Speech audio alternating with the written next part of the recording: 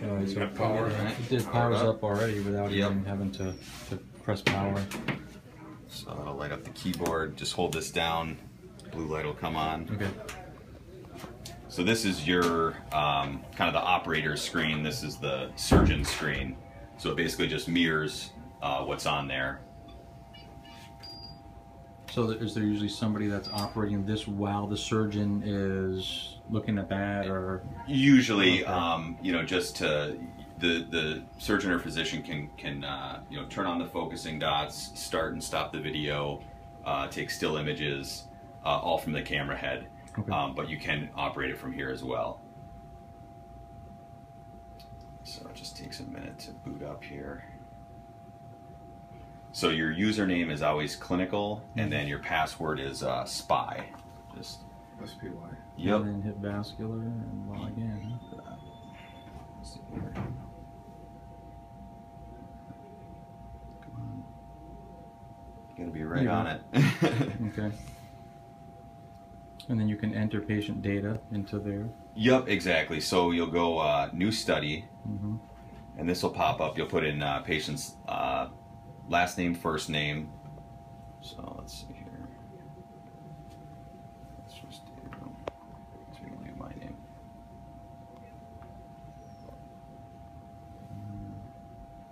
Okay, last name first. Oops.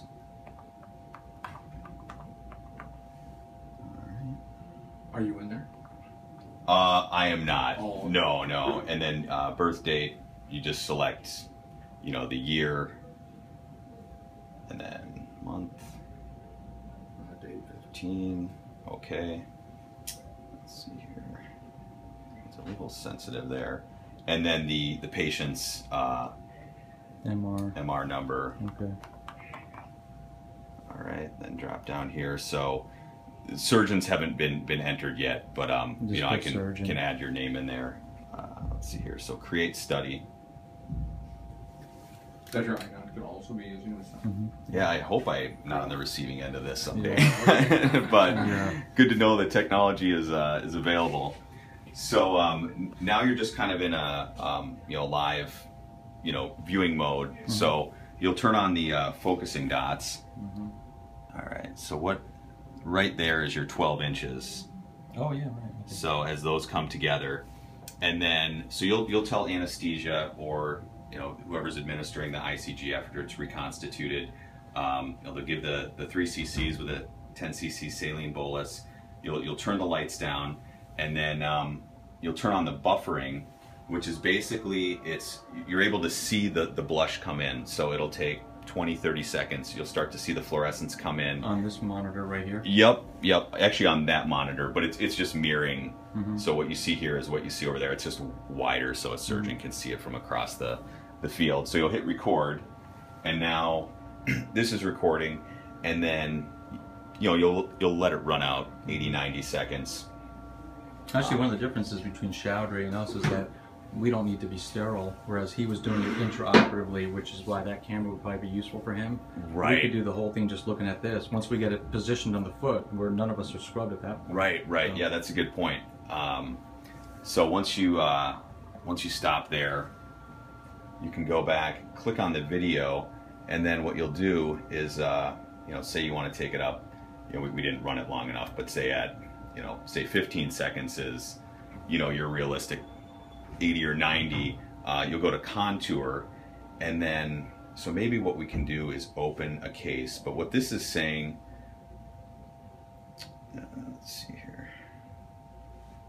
So there's two different ways to look at perfusion. There's an absolute and a relative. Absolute is basically, you'll just hit this %. It's a contour level of 1 or 0 to 255. Okay. A lot of people will say at 14 is a, you know, healthy perfusion. At anything below that, probably not so viable. Or you can do the percentage, which is saying, okay, if this tissue is 100%, 20% of that is not great. That's something you'd want to consider, you know, resecting. So that's how you set those. So we drop this down here to 20%. So maybe what I can do Where is does it say 20%? up here. That's your Okay. contour level. So do you put this 100% in an area on the screen that you know is 100% perfused? And then when you move it to different areas, it'll give you the percent? Is that Right, okay. right. So it's basically saying, however you'd classify, 100% is basically selling, healthy tissue. 20%, is just kind of your kind of break-even point, or if it's less than 20, you'd consider resecting it. Better than 20, probably pretty healthy. So there's, most people use the absolute. Some people like the relative. It's really physician preference on how they. If you hit 100% and you're scanning the whole image, will it automatically tell you the numbers across the screen, like what's 20, what's 50, what's 100? Yeah, so maybe Based on like pixels or intensity, Yep. So maybe, and then this is the viewing. You can hit this. It just basically brightens the screen a little bit. So you can toggle between your contour levels, absolute. So that's relative. This is absolute. And then, so maybe what I'll do is, if we can go into a case here. Hopefully that's all right. Let's see.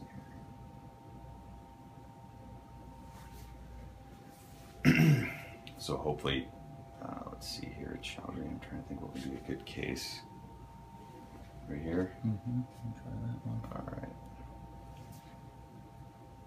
So it doesn't look like he had any videos here. Let's see here. Lacerated tendon. I'm trying to think what would a breast case would be. There's an ankle wound, but I don't know if it has any videos on it. Oh, were you seeing that? Top. Right at the Oh, top, okay. ankle. Oh, yeah. Let's see here. No. I wonder which one of these would be. Would it have to be one that has the little Yeah, I think Although that one did. Chowdhury tendon probably wouldn't be as applicable, would it? No, but if there's images. Okay, let's see here. So let's play this.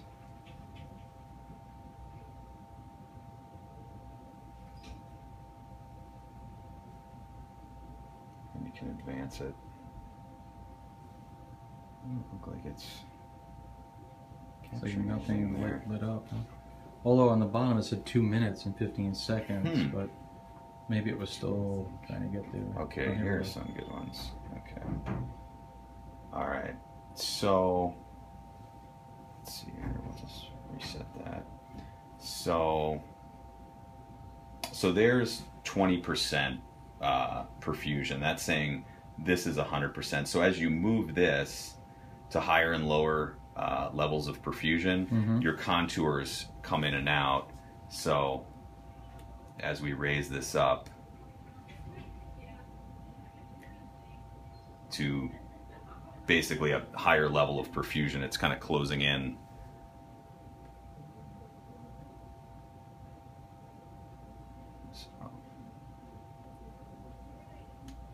So it's actually mapping it out without you having to draw it out or anything like that. Right, right. Okay. And then, so if we toggle here and then go to 14, that would kind of be using the absolute mapping. And then what you can do is put numbers up here to get, if you want to zero in on a certain area, that'll tell you exactly, if there's kind of a marginal area that you're questioning. So. And then on a foot, And then you or a can foot reset. wound, are you able to tell on these images where on the foot exactly it is relative to like an ulcer or area? I mean, can you make out like the anatomy of a foot on this, or is it sort of just you just kind of have to? I don't know. I mean, you know what I mean? Yeah, let me. I've got my iPad here. So why would anybody want to do a contour level of 20, or whereas if you just put 100, if you put 100 on this, can you drag the 100 to different areas and it'll give you the relative intensity? Yeah. Like, so there's 100. So there's 100. So we'll drop this back down to 20. So you're arbitrarily setting it at 20, meaning that anything less than that is bad, anything above it is good. So you're setting that number saying that 20 is adequate or above. That's Right. the purpose of the contour level. The, okay. the clinical studies done Mhm. say that with the 100% at healthy tissue, the relative tissue at 20 it would not be very healthy. Okay. Is what the So if you studies- dry that 100, shouldn't it change to like a different? Like I'm thinking, it would Yep. it would change. Yeah, and it is slightly. Now, all this tissue is pretty much the same level of perfusion. Mhm. Maybe if you get to an area that's not so healthy, it would change a little more drastically. Mhm. And if it was really, really crappy, this number would go to like 15, for example, and then you would say, oh, it's less than 20, and that's 15, so that's a bad area. Right. So we can drop that down to just say your contour level at 15.